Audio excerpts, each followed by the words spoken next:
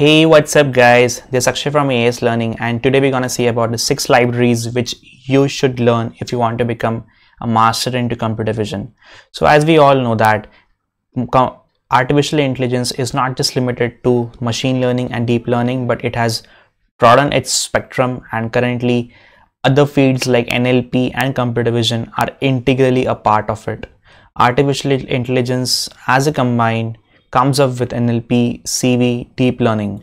If you want to solve any deep learning problem, you will always find data either in the form of a text or in the form of an images.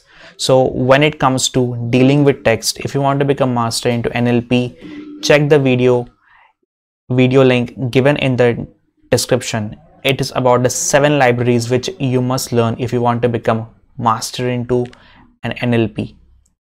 Similarly, if you go with computer vision, if you want to become good into computer vision, I personally recommend you these 6 libraries which you should know in and out.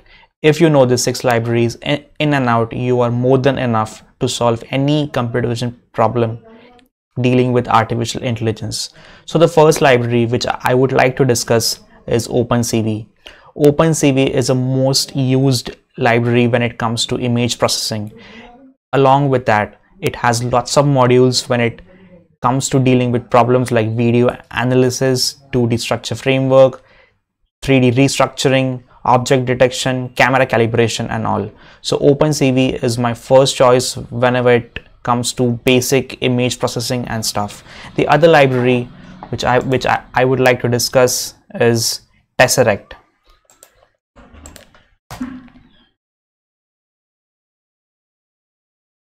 Yeah, so Tesseract is basically a tool in Python available for OCRs. So OCRs is optical character recognition. So Tesseract is a library which is available in Python if you want to do OCR activities.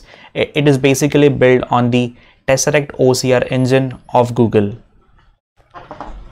The next library which we'll be discussing after Tesseract will be Pytorch Cv.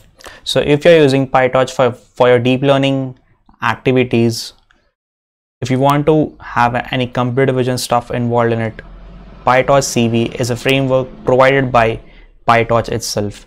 It is very useful for activities like image estimation models, then image segmentation, image classification and all. And also it comes up inbuilt with models like AlexNet, ResNet, PyramidNet, DRNC, DRND and more.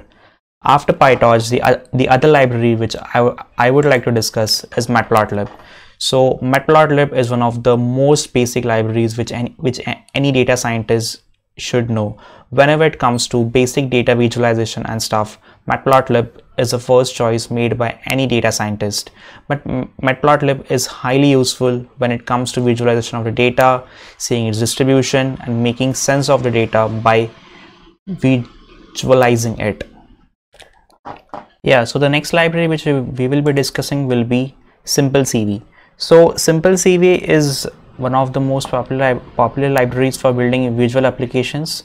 So whenever you have to deal with image or video streams from webcams, mobile phones, Skynet, fireworks, Simplecv is one of the most preferred library. Yeah, and the sixth and last but not least is Ipsdk. So Ipsdk is very much useful because of its compatibility with the architecture and the processor. Its compatibility with the processor of the system. And one of the other thing which is very good in Ipsdk is it is highly computation friendly, and it is very helpful when it comes to dealing with processors and architecture of the system. Yeah, so that's it guys. These were the 6 major libraries which are used in almost all the computer vision applications. The first one is Opencv, Tesseract, Pytorch Cv, Matplotlib. You can also include Seaborn here, Simplecv and Ipsdk. So that's it with this video guys. If you like this video, give it a thumbs up, share it with all your Python, NLP, machine learning, deep learning enthusiasts, and stay tuned to AS Learning for more such amazing tech stuff. Take care. Peace out.